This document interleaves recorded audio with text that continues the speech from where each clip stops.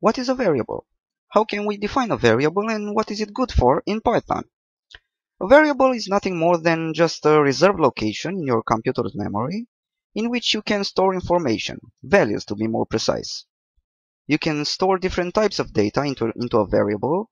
You can store a string, a number, or any other data type. Now, unlike other programming languages, in Python you don't have to explicitly declare a variable.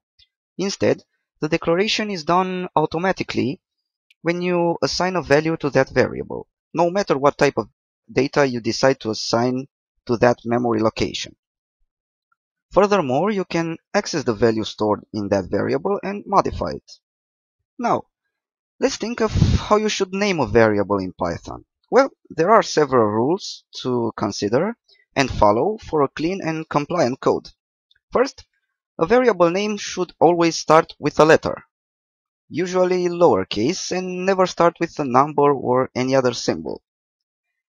There is one exception to this rule. Some names start with underscore or double underscore.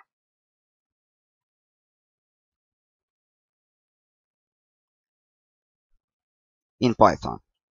But these are Python-specific structures, so let's leave them to Python.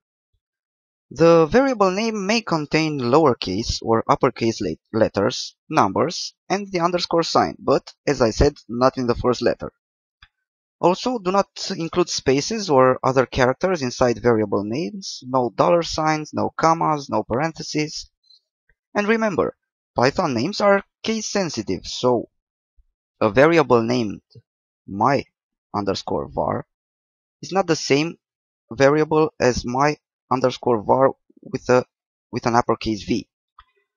Another thing about variable names is that you should keep a reasonable name length so it is easier for you to remember and refer to inside your code. The last thing I should mention on this topic is that there are some Python reserved names which you cannot use as a variable name. I have included a list of those Python keywords. You should read it anytime you're in doubt. Now, let's see how can we assign a value to a variable. Well, the rule is to use the equal sign. Let's go into the Python interpreter shell. Okay, the equal sign should be regarded as an assignment operator rather than the usual equal sign used in math. In the left side of the equal sign, you type the variable name. So let's type myvar. And in the right side, you type the value you want to assign to that variable. So equals and the value of 10. It doesn't matter if you leave a space between each side and the equal sign. I would advise you to leave a space on each side though for better readability. Okay, so let's see myvar, it has the value 10. Okay. You are also able to do multiple assignments, so you can assign a value to multiple variables in the same time. The syntax for that would be, let's use variables a, b, and c. A equals b equals c equals 20. Okay, so now let's see each variable. A is 20, b is 20, and c is 20. Okay, or you can assign a different value for each variable within the same line of code, like this. Let's use the same a, b, and c variables. A, b, and c separated by a comma equals 1, 2, and 3. The values should be also separated by commas. Okay, now let's check. A is 1, b is 2, and c is 3. Okay, I think that's really cool and may come in handy someday.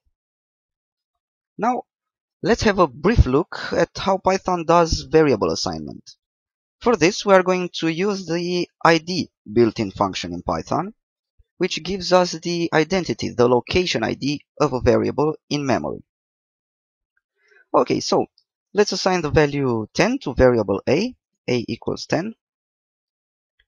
Now let's use id to see what is the address or identity of the value 10 in memory. So id of 10, it gives you a big number, don't worry about it. You don't have to memorize that number. This is just the location of 10 in memory, in the computer's memory. Okay, let's do the same thing on A. So ID of A.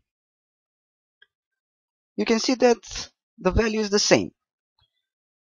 That's because A is pointing to the location in memory in which 10 is stored, because we assigned it that way. Now let's create variable B, which points to variable A. So B equals A. And now let's use ID of B to see its location. So ID of B. Okay, surprise, surprise, we got the same value as above. This is because B is also pointing to the location in memory where 10 is stored. Think of this like putting two labels on the same recipient.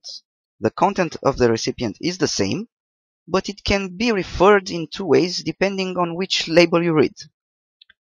Okay, now let's change the value of B to 20.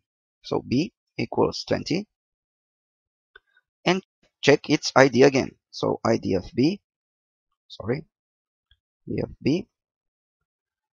Okay, as you can see, B's ID is now different than before, because B is now pointing to the location in memory in which 20, the value 20, is stored.